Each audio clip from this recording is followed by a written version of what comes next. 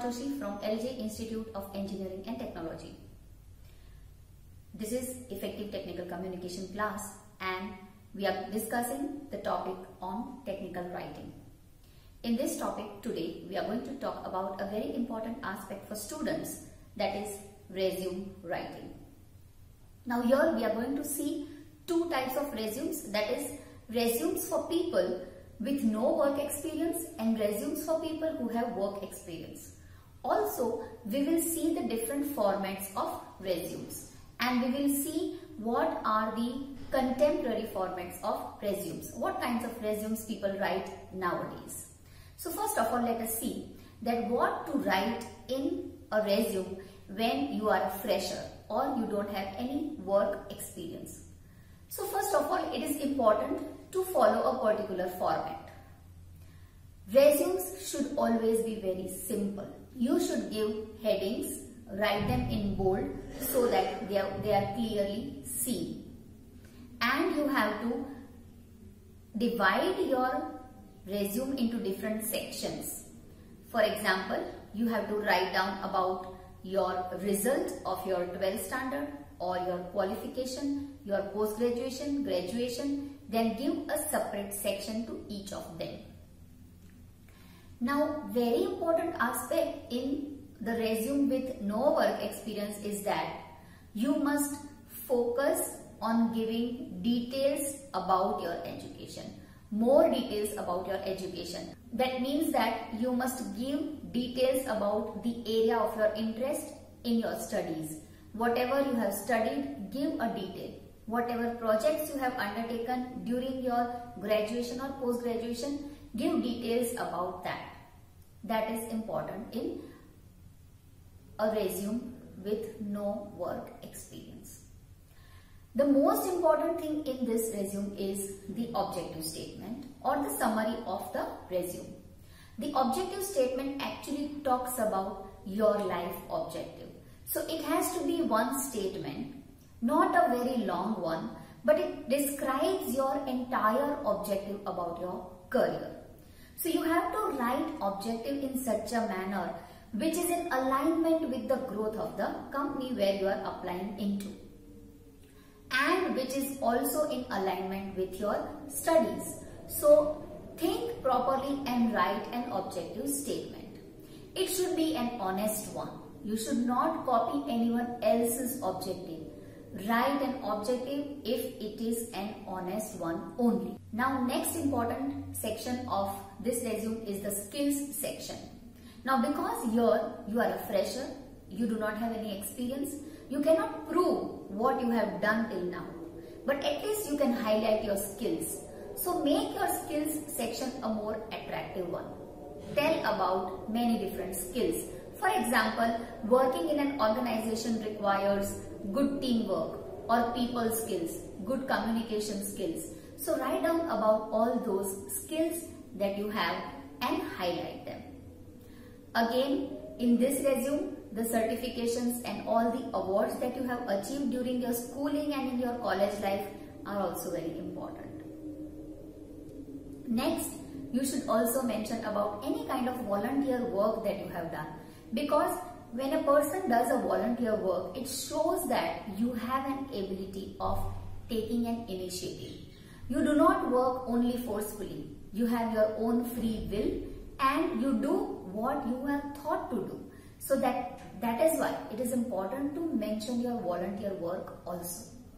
And lastly, mention your hobbies and interests, because organization would also like to know what kind of person you are, and mention the languages that you know. So these are the things that you have to mention as a fresher in a resume. You have to highlight these things in your resume. Now the next is the resume for a person who is an experienced one.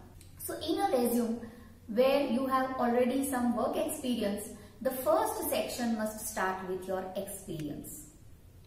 And you must follow a reverse chronology. That means write about the latest experience first, followed by the experience before that, and then before that, and the earliest one. So reverse chronology has to be followed because your latest assignment is the most important assignment for the organization who is going to recruit you. Now in the experience section, what you have to mention? You should mention the name of the company, the duration of your assignment in that company, how many years you have worked in that company, your designation in that company, and about your work profile, what you did there in that particular designation. Now then comes the extra activities and skills section. But because you already have a lot of experience which is related to work life, this section should not be elaborated much. When you were fresher, you elaborated this section. But here you need not elaborate. You can just mention your extra activities or extra skills, but there is no need because in your first section you have written about your job profile and your job profile says it all. It talks about your skills also. So the skills section should not be elaborated in this particular resume. But what you need to elaborate in this resume is your role in the last job assignment. What role you played in that organization is the most important thing you have to highlight over here. Also, do not forget to mention your achievements in a professional life. And at the end, put references if you are asked by the recruiters. Now, generally, when the recruiters or the organizations ask for resumes, they would also ask to mention references. If they don't ask to mention, then do not put. Otherwise, put references. And if in your references you have put your previous employers, then that is a best thing to do because it gives a very good impression that if your previous employers will tell positive about yourself, then that is the best thing. So this is a resume for a person who has an experience where the focus is mostly on the experience. Now about the format of both of these, always go in a list format one by one, but separate them in sections. Do not write in tables, but write in a simple format. Now let us see how differently we can write down the resumes. Or in other words, we can say what are different types of resume. So the first type of resume is a functional resume. Now as the name suggests, the functional resume actually talks all about the profile or the work or the kind of work that you were involved in your last assignment or the last job. So functional talks about what rather than when. That means it doesn't talk about that I worked in this particular organization, first I worked in this, then I worked in that. It doesn't follow any chronology. Now functional resume is very important for people who have large gaps in their career. They can use this. They only give the functions that I have done this, this, this. But when you have done need not be mentioned, but only what you have done needs to be mentioned. Now the second resume is the chronological resume. So as the name suggests, chronological resume follows a chronology. For example, you start with the latest experience, then the older one, then the older one and the earliest experience. After the experience, you will go to the latest qualification, maybe the post-graduation, then graduation. Then you will go to the HSC result, then SSC result. That is called chronology. You go by the sequence, but in resumes we always follow a reverse chronology because it is very important to focus on what is the latest. Now the fourth resume is the scannable resume.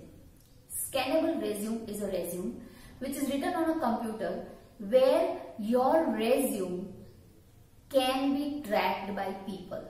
Now a scannable resume is written so that companies who use ATS, that means applicant tracking system.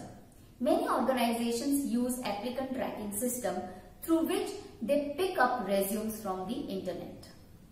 How do they do it? They do it by keywords. So a scannable resume is something which uses keywords which describes you in the best manner.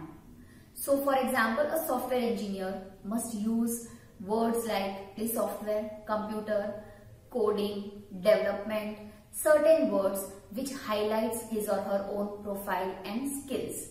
This is called a scannable resume.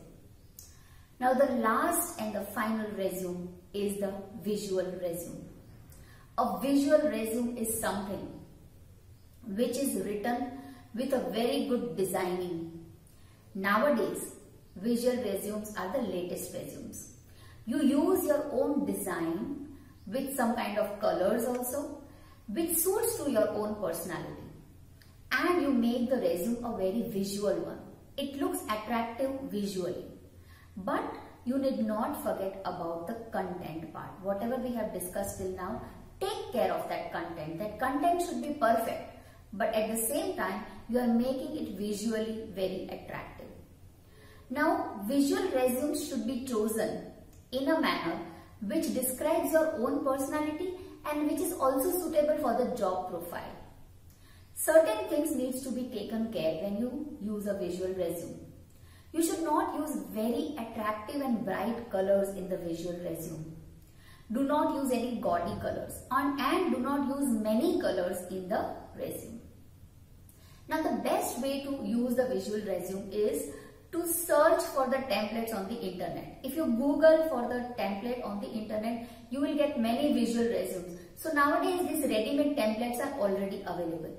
You can just pick them up and fill up your details in the resumes. So you can make your resumes very attractive.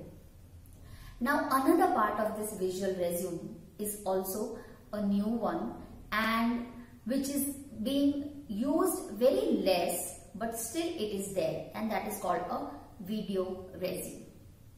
What is a video resume? So a video resume is something where you record a video where you speak about yourself. Whatever you have mentioned in the written resume, you just speak it in your video and you send that clipping to the organization. So that is called a video resume. Now this video resume is very helpful for the organizations because one is that they come to know about the person, and another thing is that they can even see the person and have an idea about the personality of the person, about the communication skills and presentation of the person. So that is the video resume.